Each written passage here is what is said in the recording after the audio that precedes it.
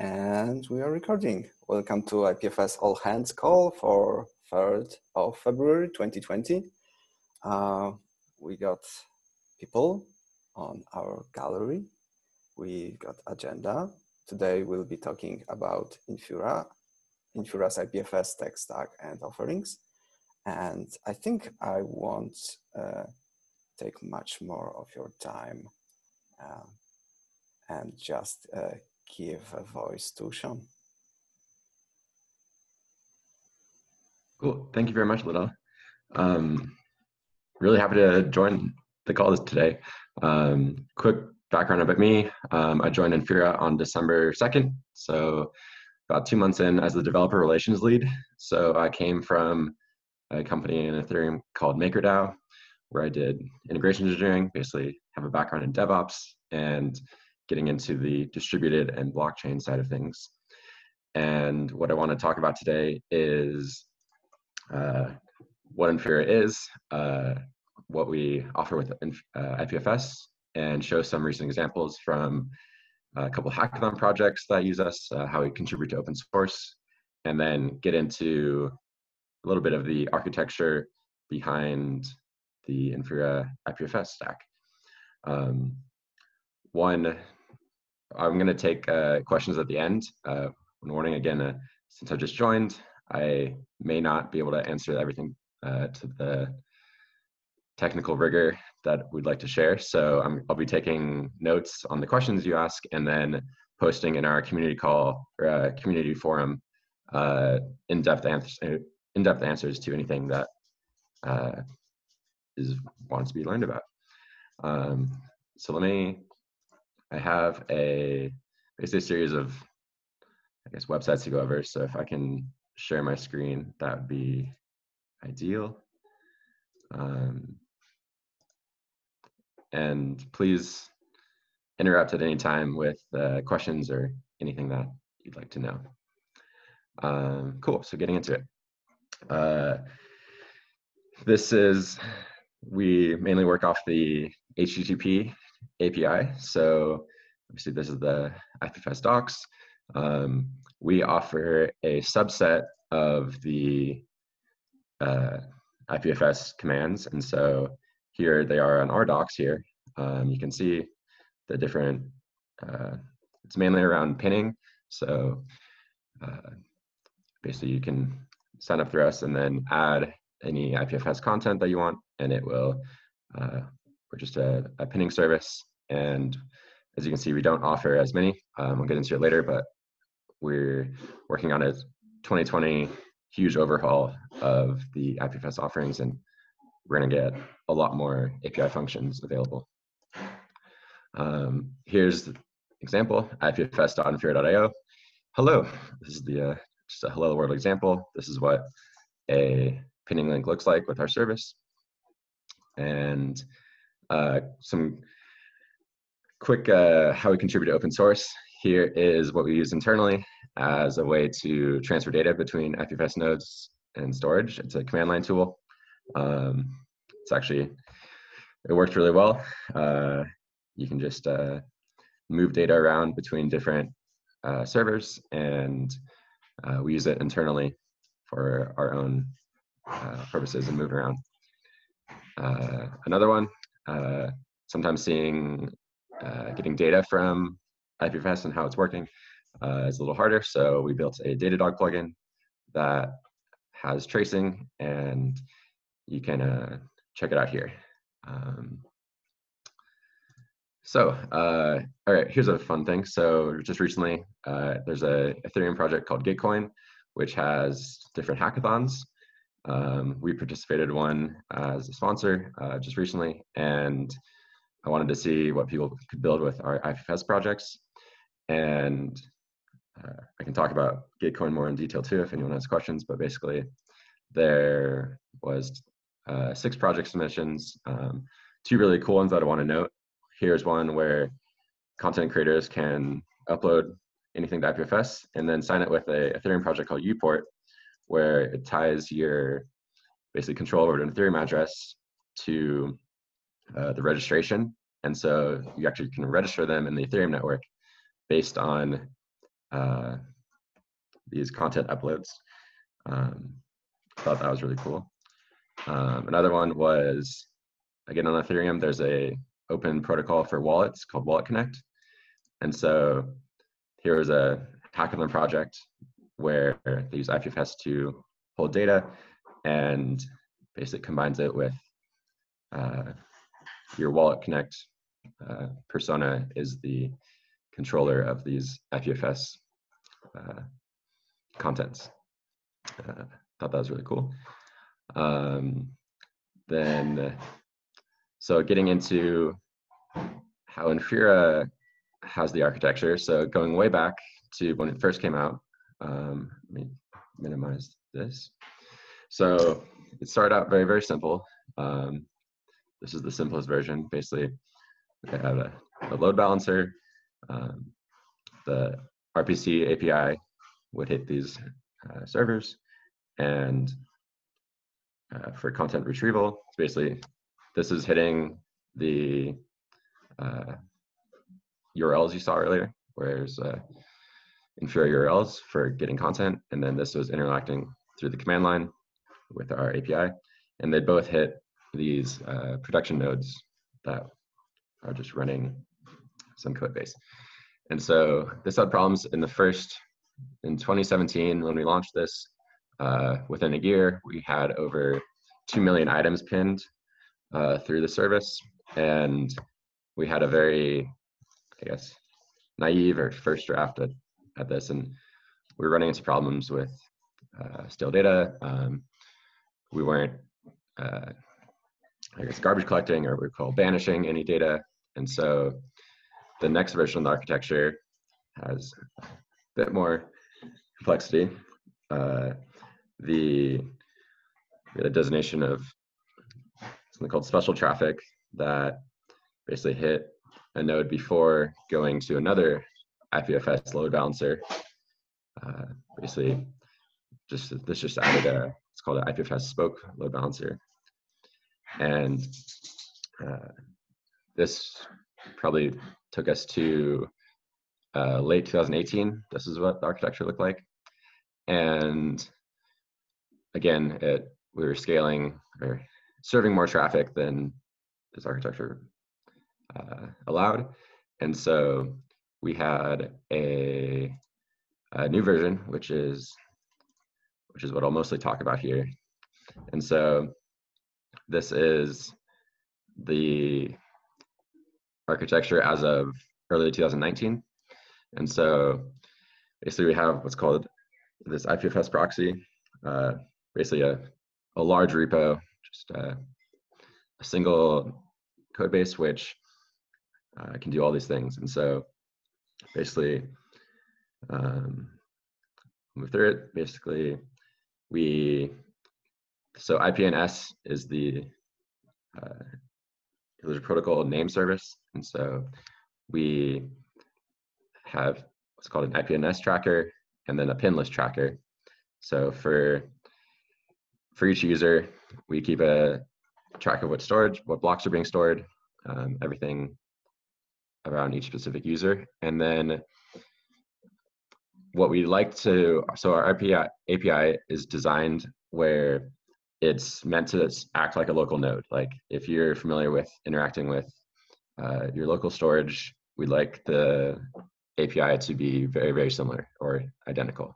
So we don't have custom API calls. We have pretty much just everything, a subset of what's in the IPFS docs themselves. If there are, I'm taking, I guess, input if you guys would like to see any custom APIs and custom commands and things like that, we'd be interested to hear about that. But right now it looks exactly like a local node. And so I guess going on, yeah, so the Go IPFS, that's the one you're used to, the public Go IPFS client. We work with that, and basically this mono repo, we call it, almost like sits on top of it and then interacts with it. And then, of course, we use S3, Amazon S3 for our storage. And so, yeah, I think that's everything about this. Here's the full of what we're working on eventually allowing in the next version. So everything you see here is obviously a lot more than the API I showed in the beginning currently supports, but that's what we're working towards. Pretty much all these commands would be usable in a version. I don't have a release date to announce, but we're working on getting all this into our API.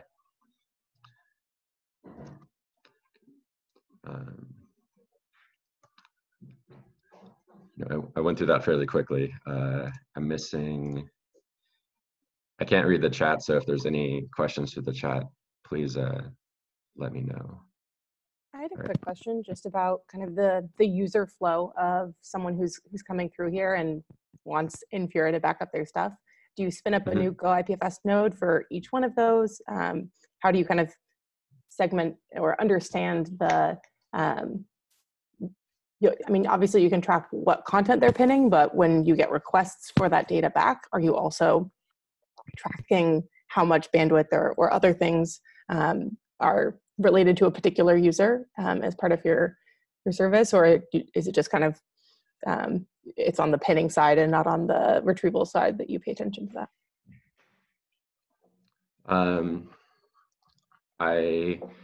So there's the pinning versus the retrieval.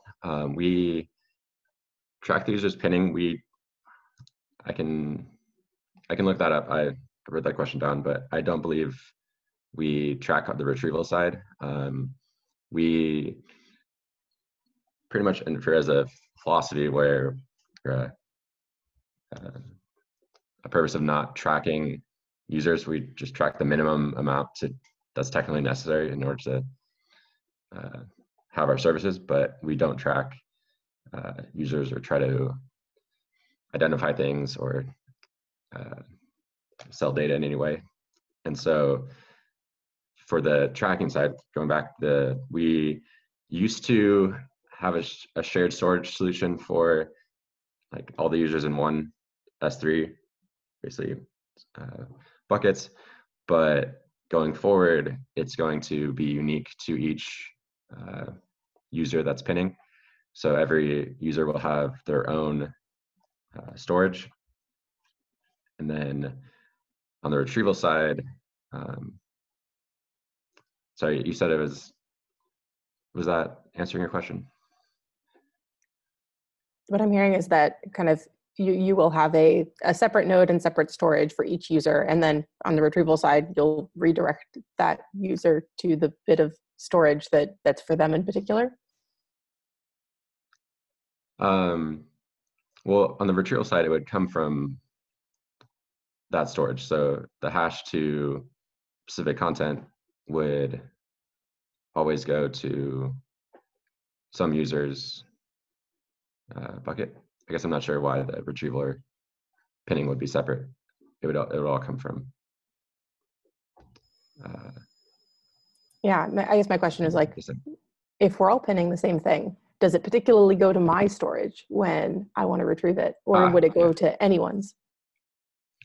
There is a deduplication process to it. So pinning, all right.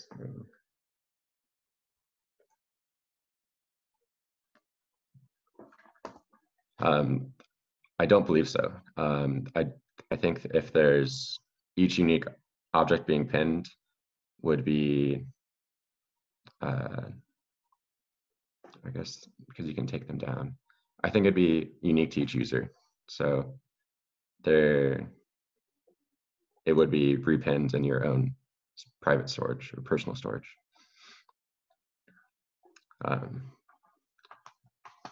I'll have a more in-depth answer. I'll post a link to the community site we have, and I'll have that Q&A. I believe Johnny got the question. Okay. Yeah, I'm just curious if the the Ethereum nodes are queryable using IPLD Git. So the multi-codecs for Ethereum transactions and blocks, are those stored? I think it mostly is a plugin for Go IPFS. I actually didn't know about that. What is it called? It's IPF. So it's IPLD, interplanetary link data, that you can traverse nodes in multi-codec for Ethereum transactions and blocks. Okay, that's actually the first I've heard of that. I can find out if we support it, but I don't believe we use that anywhere. And that would be, so on top of, right now we have the Ethereum API, right? But so this would be an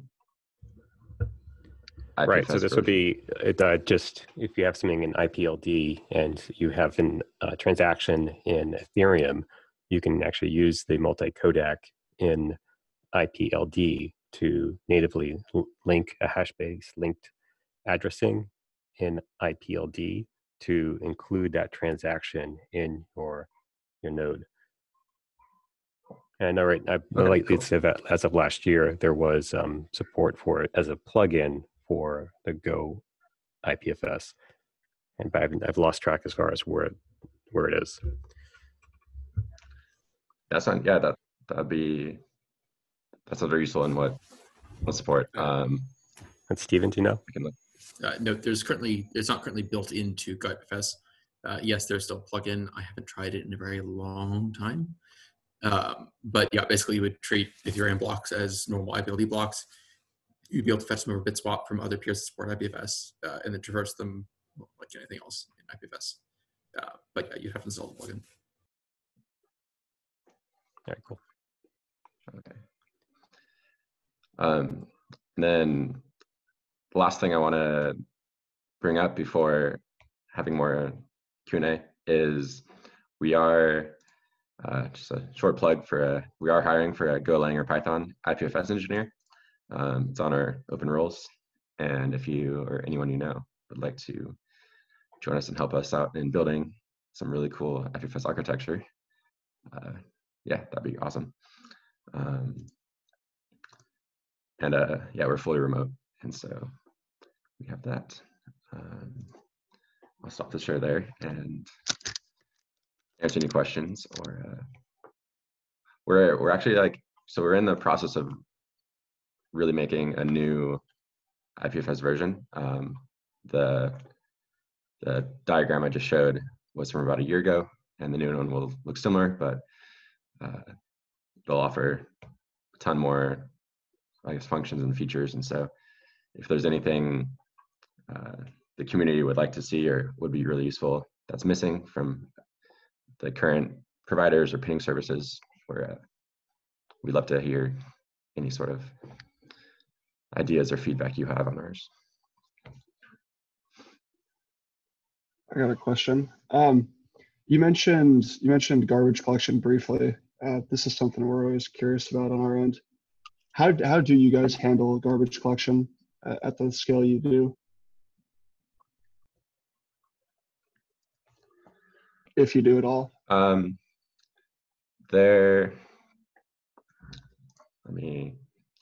there is it's what we just kind of call it, like the banisher, which, so obviously users can take down content that they pin. If there are, I think that, so if a piece of information isn't being accessed, I think if the user leaves it, actually I don't want to say anything incorrect, so we can write some in-depth details about how we garbage collect and care about things, but yeah, sorry, Matt, I don't have the great answer for you right now.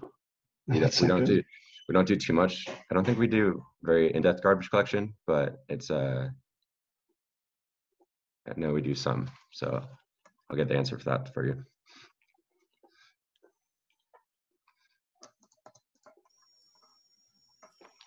Awesome. Any other questions? I don't, like, we got a lot of folks today, so in case you are like raising hand or something, just type in chat, because I don't see everyone and I'm trying to jump between screens, but my screen is very small.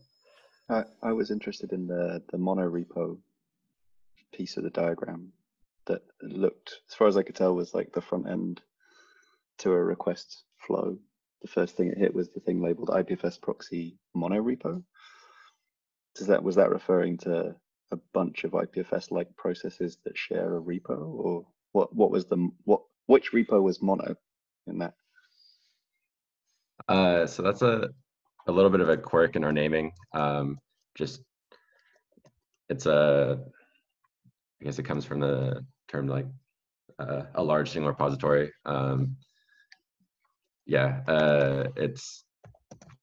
It's basically a large code base that handles everything around IPFS. I think the name itself leads to you to believe that there's a certain project, but it's basically a single large code base that handles everything around IPFS. So it's referring to a Git repo, not a IPFS repo, for example. Correct. Yeah, it's a Okay. it's an internally it's a private code base just in Infura for on GitHub. Yeah. Understood. I got a question from chat from Andrew. What have been the biggest IPFS pain points for you so far?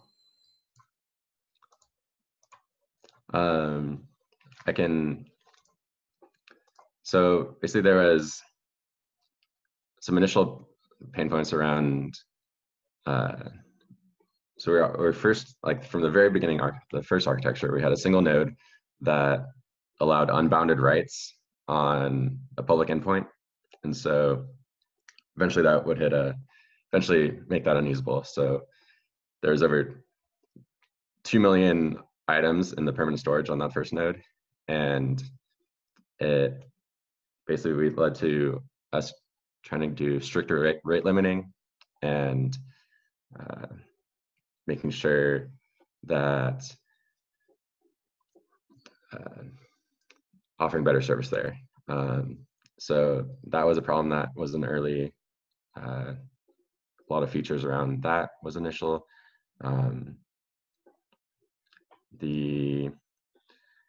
Eventually added things like user authentication, node clustering, support for a wider subset of the IPFS RPC API.